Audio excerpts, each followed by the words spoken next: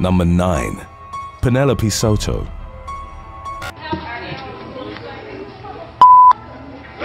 Come back again. Come back again. Bring her back again. What's up? I believe I heard you saying to... Yes, I did. I'm not going to the... I believe you... Did you say... Yes, me? actually, I Did you say that? Yes, sir, I did. Oh, you did say that? I'm not I find you in gonna lie. direct criminal contempt. 30 days in the county jail. In early February of 2013, teenager Penelope Soto was brought before a judge in Miami-Dade County, Florida, after she'd been arrested for Xanax possession. Soto smiled, laughed, and stroked her hair throughout the proceedings as she discussed the offense with Judge Jorge Rodriguez Chomat in a video-recorded hearing. For the purpose of setting the 18-year-old's bond, the judge asked her about the value of her jewelry and other assets. She replied that her jewelry was worth Rick Ross money, a reference to the South Florida rapper, which the judge didn't seem to understand. Rodriguez Chomat urged her to take the matter seriously, telling her, "We are not in a club." The judge set her bond at $5,000, telling her bye-bye, to which Soto laughed and replied, "Adios." Annoyed by her attitude, Rodriguez Chomat called her back and raised the bond to $10,000, prompting a gasping reaction from 18-year-old Soto, who asked him if he was serious. He responded affirmatively and reported with her previous "adios," prompting laughter to erupt in the courtroom. As Soto walked away, she gave the judge the middle finger and cursed at him. Rodriguez Chomat called her back once more and sentenced her to 30 days in jail for contempt of court. The clip of their interaction subsequently went viral. Soto tearfully apologized to the judge a few days later, describing her behavior as very irrational. She also admitted to having taken 2 Xanax on the day of her arrest. The judge dropped the contempt sentence, taking into account Soto's apology, her first-time offender status, her admission to Xanax abuse, and her willingness to overcome her addiction by attending a drug treatment program. Number 8. Tia Ann Uten. On December the 16th of 2014, Oklahoma woman Tia Ann Uten was reportedly making a scene at the Oklahoma County Court Clerk's office. As witnesses later told the police, 25-year-old Uten had been yelling, swearing, and gesturing to employees. She had her 2-year-old son in tow and had placed him on a counter as the scene unfolded. When deputies arrived at the scene, Uten became confrontational and refused to leave the premises. While speaking to law enforcement, she turned to her child and said, "That's right, son. Be a man and kill the police." The boy reportedly fell from the counter moments later but was caught by one of the officers. Uten was arrested on complaints of assault and battery on an officer, obstructing an officer, and disturbing the peace. Her son was consequently placed in protective custody with the Oklahoma Department of Human Services. Number 7. Timothy Knowlton and Joshua Fitzpatrick. On July the 13th of 2022, 2 men were arrested following a brutal melee outside a restaurant in Dumfries, in Prince William County, Virginia. The incident had started as a dispute between an unidentified employee and patrons. The former called his associate, 33-year-old Joshua Fitzpatrick, to support him in the conflict. He confronted the customers, and as the dispute escalated, one of them, identified as 38-year-old Timothy Knowlton, brandished a machete.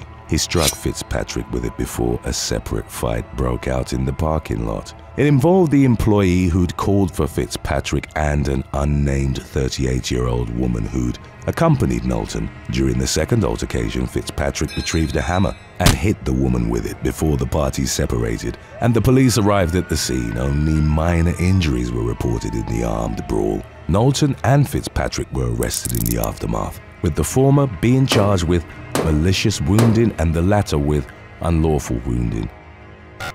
Number 6. Mark Spiridakos.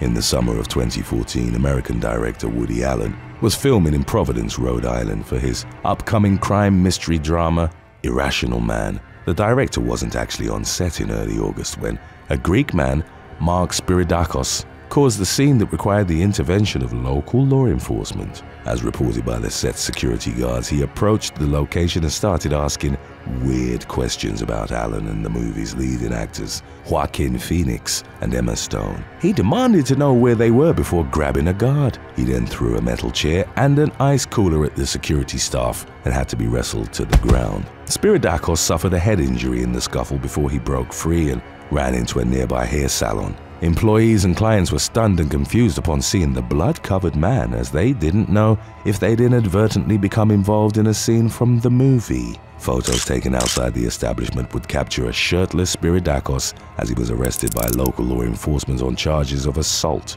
The man didn't make a plea during a subsequent hearing at Providence District Court, where he appeared disheveled while wearing a hospital gown and bandages on his head. He was released on a $10,000 bail in order to undergo a mental health evaluation. Number 5. Chase Holderby. Florida man Chase Holderby caused a disturbance, endangering himself and others while at Walt Disney World's Epcot Park on September the 10th of 2022. As reported by witnesses, the father of two downed 2 beers in just 30 seconds near the American Adventure Pavilion. He was then seen stumbling around while shaking hands and high-fiving people in line. A Disney employee reportedly took his picture and asked vendors to stop selling him alcohol. Embarrassed, his group suggested they head towards the exit, at which point the 30-year-old became even more belligerent. He started cursing at security staff and pushing them around when they eventually asked he leave the park. Holderby took his shirt off and insisted he'd done nothing wrong before heading to the International Gateway. His aggressive behavior was reported to have alarmed people lined up for the Skyliner ride. He then forcefully boarded the ride and nearly fell off it as he continued yelling at security. His narrowly avoided plunge prompted staff to stop the ride in order to keep him safe. Holderby was eventually arrested by local police for trespassing and disorderly intoxication. He took a plea deal in November and avoided jail time in lieu of a $300 fine. Number 4. Mohammed Khan.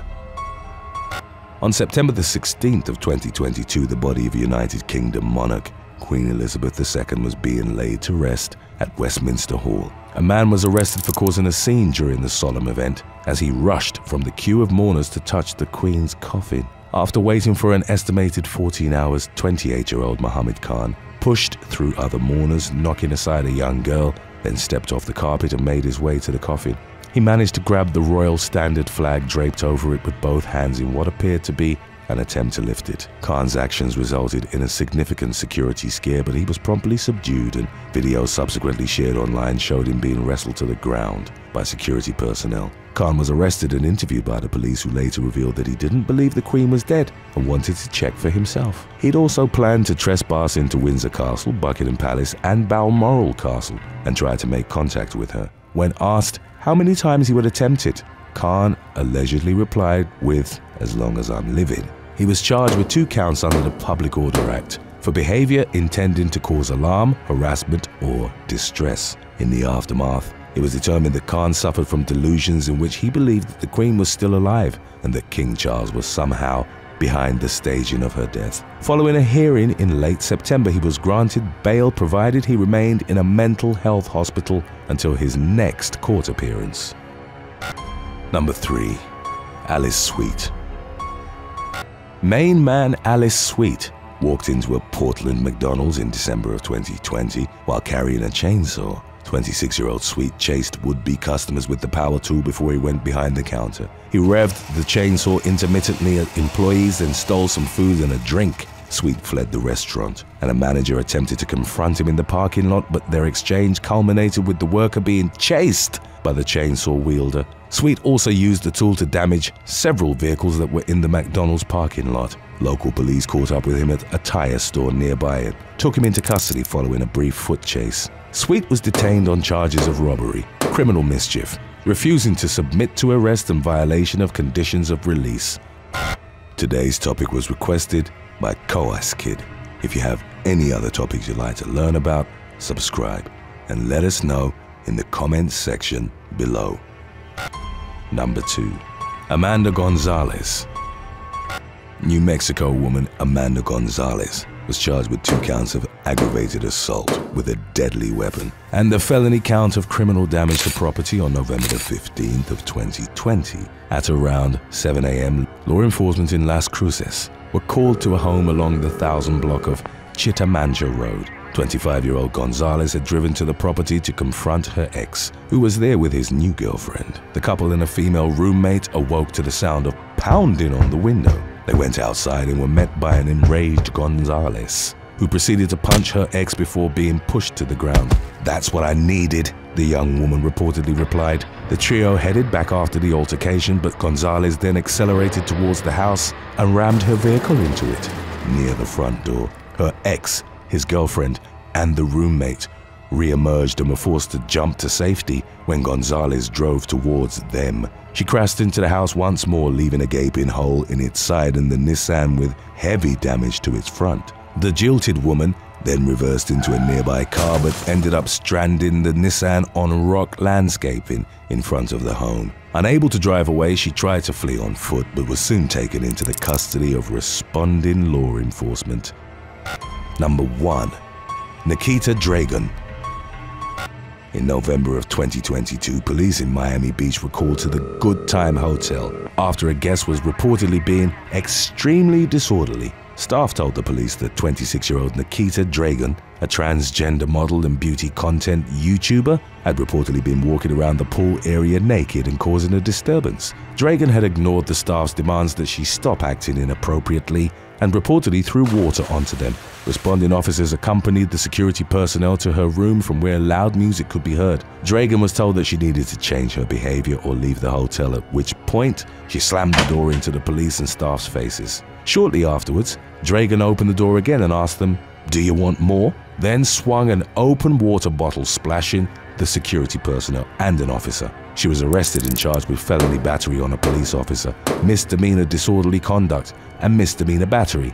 Outrage was triggered online following a subsequent recorded hearing in which Dragon asked the female judge if she was to remain in the men's unit, to which the judge replied that she didn't make the rules. A Miami-Dade corrections officer later clarified that Dragon had never been placed in the men's ward, but instead held in an open seating area while waiting to be processed. She was then transferred to a separate holding cell due to her high-profile status as an influencer and escorted by an LGBTQ officer during her stay. Dragon took to Instagram on November the 20th, thanking her followers for support and claiming that she'd be taking a break from social media while focusing on taking care of her mental health. Thanks for watching. Would you rather streak through a World Cup soccer match or host a Christmas dinner with all your exes? Let us know in the comments section below.